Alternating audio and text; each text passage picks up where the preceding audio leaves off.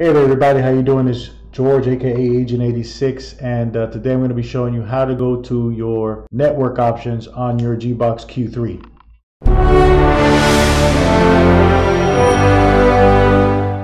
So on your Gbox Q3, you got a couple different ways that you can connect to a network. If you connecting via Ethernet with a wire directly, you're not going to have to even go into the settings. You just plug the thing in the back of the box, and as long as you got the little lights on the back of the cord, you should have internet. But if you're going to hook it up to Wi-Fi, you might want to come up here to this icon that looks like a gear next to the time. When you click on that, it's going to open up your settings. So right now, there's a lot of settings here, but we're interested in network settings. So if I click on network, I get a list of available Wi-Fis.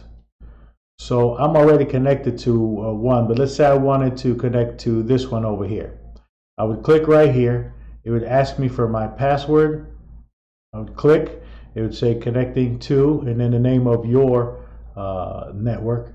And right here, it's saying not valid because that wasn't the correct password. But if it is the correct password, then you should get connection success. It's very important that right here, whatever the name of your network is, that it says the word connected. If it says anything besides the word connected, you're not connected. You're going to need to go ahead and forget the password and re-enter the password. So now you might be asking, well, how do I forget the password? That's easy enough. Click on the network you want to forget. Here you go. You can say forget network right here.